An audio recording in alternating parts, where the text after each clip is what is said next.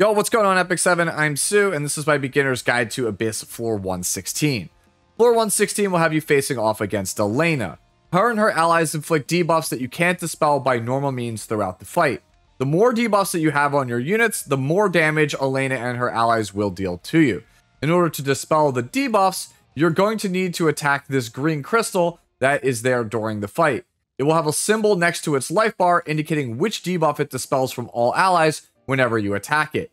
Each time you attack this crystal or use a non-attack skill, the debuff the crystal dispels will change, so you will want characters that can either incidentally attack the crystal plus another character at the same time, or just use a lot of non-attack skills on your team.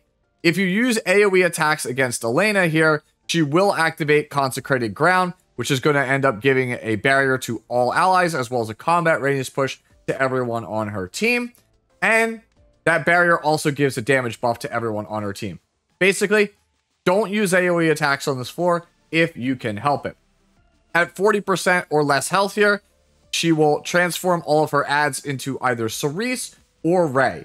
Cerise simply just does extra damage to your team, while Ray will give Elena immunity along with a ton of other buffs to up her damage and survivability. It's going to make it really hard for you to burst her down. Simply put, bring some kind of character that can remove buffs from Elena, namely immunity, so that way you can burst her down and finish her off when she gets low on life. The first floor is going to be against this Sharp Tarrasque, and I'll be honest with you, he's kind of a joke. He does really big damage and he can kill characters very quickly with his ultimate, but he's made of paper, so you can honestly just like kill him in 2 attack cycles. Again, who really cares? As long as you have decent damage on the first floor, you can kind of just run him over. Super simple. Anyways, let's talk about who we're playing and why. First up, for our tank, I'm playing Brieg. You can absolutely play Adventurer Raz for this, but he's a red unit attacking into a bunch of blue units, so you have a 50-50 chance to actually hit your actual defense break on Command Strike, as well as your strip in the final phase versus Ray. So I just didn't see a reason to not choose Brieg because, well, he's got barriers for his team. His basic attack skill here, Shadow Swordsmanship, can attack the green gem and also proc Limitless Sword Arts, which could then go into Elena to strip all of her buffs, give defense breaks, slows, things like that. He just seems like a very good overall pick, and honestly, carrying him is a bit easier than Adventurer Raz. So for the artifact, I'm on Aureus. Necklace here is health percentage, ring is health percentage, and boots are speed. You only need 35% effectiveness. If you're on Adventurer Raz, you need 85% effectiveness. As for our healer here, it's going to be Tamarin. You could absolutely play Angelic Montmorency if you would so choose, because, well, Tamarin has an AoE attack in her kit, which triggers Consecrated Ground, and that could potentially make things kind of hairy based on where things are in the actual, like, turn rotation. So you have to kind of pick and choose your battles with Tamarin and her idle mode. That said, the guaranteed dual attack with Lorena is just too good to pass up. So that's why I'm deciding to stick with Tamarin. She's just been pretty much the best Soul Weaver that we've been using for this entire series overall. Sometimes we use somebody different, but overall, she's still just the best Soul Weaver, I think, in most scenarios. So, Wondrous Potion Vial is the artifact, health percentage, necklace, and ring, and boots, of course, are going to be speed. And, of course, for our primary damage dealers here, it's going to be the connection duo of Camilla, as well as Commander Lorena. Unlike other floors, you could choose somebody different than Commander Lorena, but she does way more single target damage than any other character in Epic 7 for this floor, right? Normally she's competing with Sarmia, but Sarmia is a red unit fighting blue units, so Lorena, again, is just the no-brainer here. Let's talk about how we have the characters built. It's pretty much the same as all the other videos that you've seen with these 2 characters in it. Daydream Joker on the artifact, boots are speed, effectiveness at 85% plus, and whatever you want in terms of necklace and ring, I'm playing health percentage and effectiveness respectively. You can play critical hit damage or health, crit chance. You can play attack percentage on the ring. All of those things are going to work out fine for you. And for Lorena's gear, it's still exactly the same. Level 60, 6-star Awoken, plus 15 here on the skills. Have the entire skill tree maxed out for the specialty change. And then we have Daydream Joker as the artifact. Critical hit damage is the necklace, attack percentage on the ring, and attack percentage on the boots. All right, cool. Now that we understand the mechanics, let's get to it. All right, check out how easy floor 1 is. Barrier up. S3 here for the defense break. Hopefully, the boss doesn't proc a CR push. Sadly, it did. All right, so we can go skill 2 here. We don't want to proc that CR push again. Attack up here. Full Lorena. Basic attack on Lorena. Already 55% dead.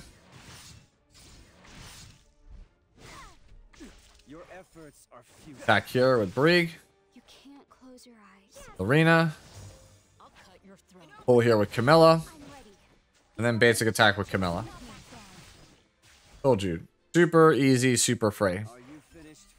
So now we're on to RNG Hell, Elena's floor here, right? So the difficulty of this fight is this green gem here, like we talked about. If you attack the green gem, it dispels whatever is in this red box. So in this case, it'll dispel blind from everyone on your team. And whenever you attack it or use a non-attack skill, it shuffles to a random one. And yes, it can be the same one, which it's going to happen probably throughout the fight. You'll see it where I need a specific thing and it'll keep going to something I don't need. That's pretty much the only real difficulty with this actual floor. So with Brig here, I'm just going to attack Elena, and then you're going to get a limitless sword arts. It will always go into number 3, apparently, on this floor. And if you are low on health versus Elena, when you're under 40% phase, when there's Ray and Cerise, it will always go into, it seems, either the green gem or Elena. More often than not, Elena. It really depends on the buffs that she has and things like that.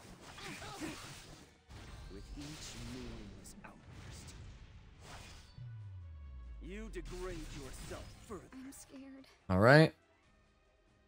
Just fish for a dual attack on that. All right. Same thing. I'm just going to fish here for one. If you get a kill on it, it basically just ends up being a stun. It buys you some time. But considering how low the damage is on these other 2 characters, I figured it was worth going for it. All right, so let's go barrier up.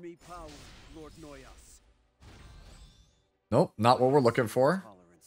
Let's hit this and see if it rotates again. Nope, still speed down. All right, so let's attack up here with Camilla. Now blind. So we'll soul burn here. And go S3.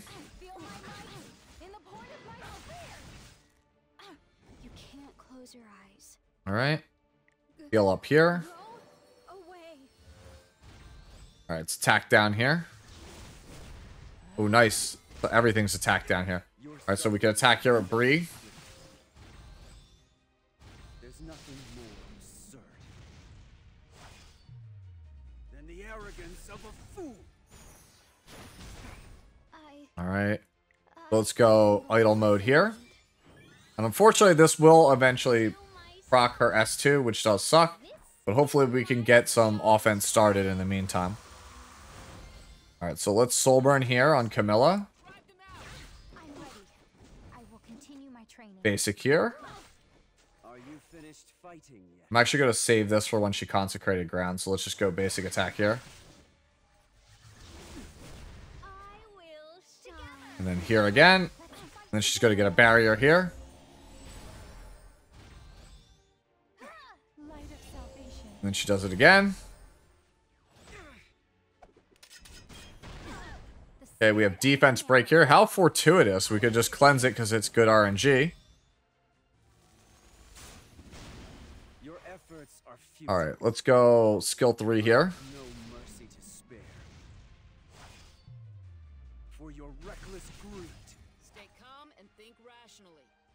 Alright, now if I go basic attack skill, she is going to push to the front and probably kill me here. I think we have to go for it. So let's just soul burn here.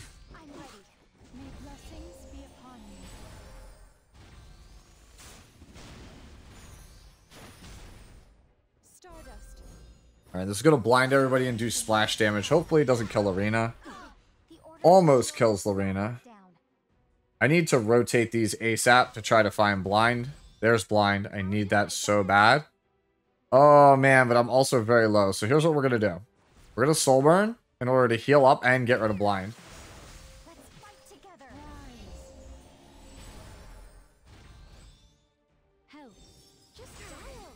Okay, there is attack down here. And now here is the immunity on Elena. We need to get rid of that ASAP. Oh, we're defense broken. All right. Again, lucky RNG. Get rid of that. All right, so we go barrier up. We'll attack here.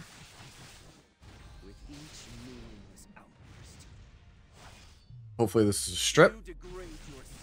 Got it. Then we go attack up here. Basic in here.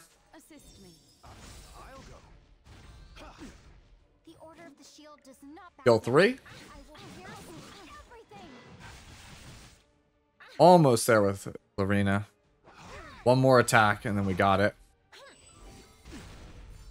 Ooh. Taking a beating here. Fine. Soul burn here. This might actually pick it up. And there we go. That is Abyss Floor 116 in a nutshell. As you noticed throughout the run, I got a little bit lucky with the crystal RNG. Your runs may be different. Your mileage may vary. Again, this is one that has a little bit of RNG involved in it. You just have to make sure that whatever the crystal shows you is what debuffs you have. Again, if you don't have the right combination of crystal dispels versus your debuffs, you're just going to have to keep trying until you get lucky and find a winning run. This is why I really like, again, Lorena on the floor, because her massive damage kind of gives you huge damage swings, huge damage windows that you otherwise wouldn't have with the regular DPS or other DPS, right? And that kind of increases the amount of RNG you have to go through throughout the fight. If you have any more questions, as always, let me know down in the comment section below. And as always, enjoy the rest of your day, the rest of your week, and I'll see you all in Abyss Floor 117. Later now.